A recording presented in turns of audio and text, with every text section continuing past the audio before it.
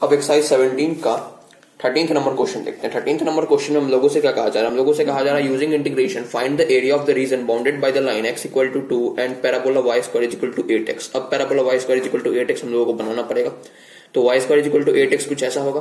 अच्छा, अब मुझसे क्या बोला जा रहा है, मुझसे बोला जा रहा है कि आपको इंटीग्रेशन की मदद से area of the reason bounded by the line x equal to 2 ये लाइन होगा कुछ, एंड द पैराबोला मतलब आपको ये वाला एरिया फाइंड करना है। अच्छा, अगर मुझे ये वाला एरिया फाइंड करना है तो यहाँ पे इस पॉइंट पे x कोऑर्डिनेट कितना होने वाला है 2 और y कोऑर्डिनेट कुछ भी होने वाला है, मैं उसको ऐसे रहने देता हूँ।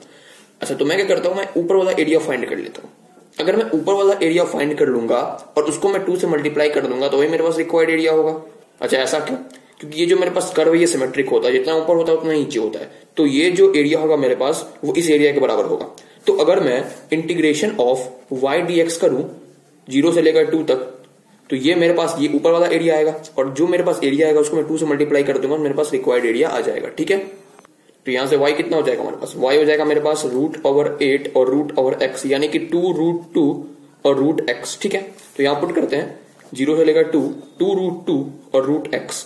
अगर मैं 2√2 बाहर लूं और यहाँ कितना हो जाएगा x की पावर 3/2 इंटू 2/3, कहां से कहां तक 2 से लेकर 0 से लेकर 2 तक, तो ये कितना हो जाएगा मेरे पास 2√2 इंटू 2/3, यहाँ कितना 2 की पावर 3/2 और माइनस 0। ठीक है, तो यहाँ कितना हो गया 4√2/3 और यहाँ हो जाएगा मेरे पास √2 का क्यूब। ठीक है, तो ये कितना हो गया 4√2/3 इंटू 2√2, तो ये हो गया 8 इंटू 2/3 यानी कि 16/3 मेरे पास आंसर हो जाएगा। ठीक है, चलो अब अगला क्वेश्चन देख लेते हैं अगले पेज पे।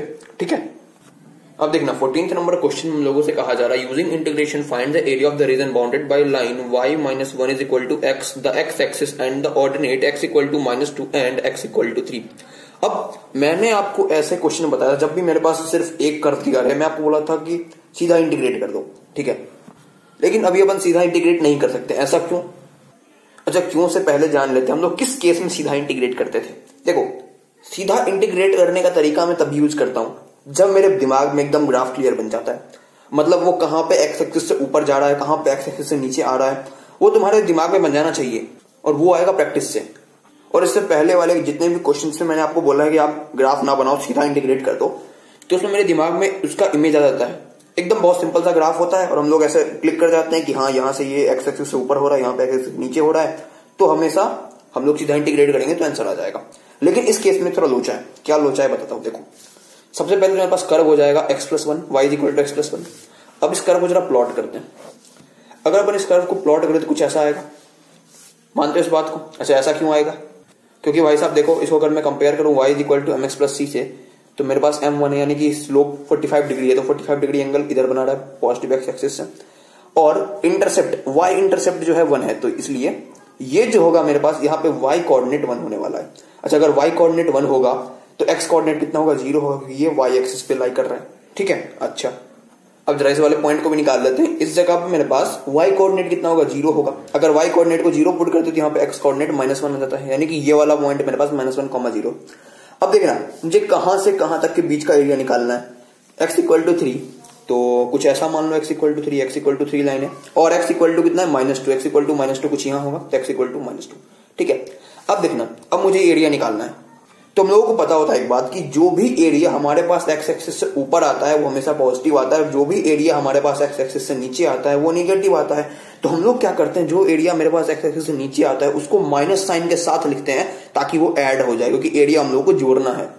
देखना, हम लोग जो इंटीग्रेट करेंगे इस बार, तो एरिया निकालने के लिए, तो एरिया कैसे निकालेंगे, एरिया निकालेंगे y dx, कहां से कहां तक हम लोग इस बार निकालने वाले हैं -1 से 3 तक, प्लस y dx कहां से कहां तक -2 से लेकर -1 और इनटू में -1। अच्छा, इनटू -1 क्यों किया मैंने, क्योंकि ये जो एरिया आएगा मेरे पास वो निगेटिव आएगा और बाहर भी एक निगेटिव से मल्टीप्लाई करने के बाद ये मेरे पास ओवरऑल पॉजिटिव हो जाएगा और मेरे पास एरिया हमेशा पॉजिटिव ही होता है। ठीक है, इसीलिए तो आगे बढ़ते हैं। अब y कितना है मेरे पास x+1, तो यहाँ पे कितना x+1 -1 से 3 और प्लस में -1 और -2 से -1 x+1। ठीक है, तो ये कितना हो जाएगा मेरे पास x² प्लस x -1 से लेकर 3 और प्लस में -1, यहाँ पे कितना हो जाएगा x² प्लस x -2 से -1। ठीक है, तो अब अलग अलग कर लेते हैं सबको। तो ये कितना हो जाएगा x² -1 से 3 प्लस x -1 से 3 माइनस x² -2 से -1 और यहाँ कितना -x -2 से -1। ठीक है, तो ये कितना हो जाएगा मेरे पास, देखना 9 माइनस 1/2, यहाँ कितना हो जाएगा मेरे पास 3 माइनस माइनस 1, यहाँ कितना हो जाएगा मेरे पास देखना 1/2 और माइनस में कितना 4/2 और यहाँ कितना हो जाएगा माइनस में -1 और -2। अब जरा इसको सॉल्व कर लेते हैं। ये कितना हो जाएगा मेरे पास देखना, ये हो जाएगा 8/2 यानी कि 4, ये भी हो गया 4 और यहाँ देखना ये तो 2 हो गया, तो -½ + 2। अब यहाँ देखना ये हो जाएगा मेरे पास कितना +1 और ये कितना हो जाएगा मेरे पास -2। ठीक है, तो +2 से -2 कट गया और यहाँ कितना हो जाएगा मेरे पास, यहाँ हो जाएगा मेरे पास ऊपर करता हूं मैं 8 -½ +1 तो +½ यानी कि ये कितना हो जाएगा मेरे पास 17/2 स्क्वायर यूनिट मेरे पास आंसर हो जाएगा। ठीक है, यानी कि 8.5 स्क्वायर यूनिट्स, यानी कि 8.5 स्क्वायर यूनिट्स। ठीक है, अच्छा अब देखना अगर हम लोग सीधे इंटीग्रेट कर देते तो क्या लफड़ा होता। अगर हम लोग सीधे इंटीग्रेट कर देते हैं तो ये जो एरिया है ये इस एरिया में ऐड नहीं हो पाता, ये इस एरिया में सब्ट्रैक्ट हो जाता। देखना देखो इस वाले एरिया का जो वैल्यू है ये मेरे पास कितना आया था, ये मेरे पास आया था यहाँ 4 + 4 8 आया था। मतलब इस वाले एरिया का वैल्यू मेरे पास 8 था और इस वाले एरिया का मेरे पास वैल्यू ½ था। तो अगर हम लोग सीधे इंटीग्रेट कर दे तो यहाँ पे 8 - ½ हो जाता, ना कि 8 + ½ होता। अब 15th नंबर क्वेश्चन देख लेते हैं। 15th नंबर क्वेश्चन में हम लोगों से क्या कहा जा रहा है, हम लोगों से कहा जा रहा है कि sketch the reason lying in the first quadrant and bounded by y = 4x², x = 0, y = 2 and y = 4। अच्छा सबसे पहले तो आप ये बताओ कि ये कर्व कैसा होगा। इस कर्व को जरा रीअरेंज करके लिखते हैं तो यहाँ पे कितना हो जाएगा x² = y/4। अब इसको अगर मैं कंपेयर करूं x² = 4ay से तो ये कर्व कुछ ऐसा होने वाला है। ठीक है, ठीक।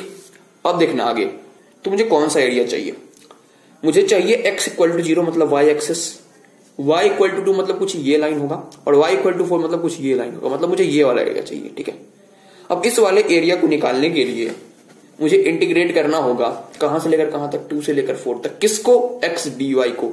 अब x निकालने की बारी है तो x कितना हो जाएगा, यहां से x हो जाएगा मेरे पास √y/2।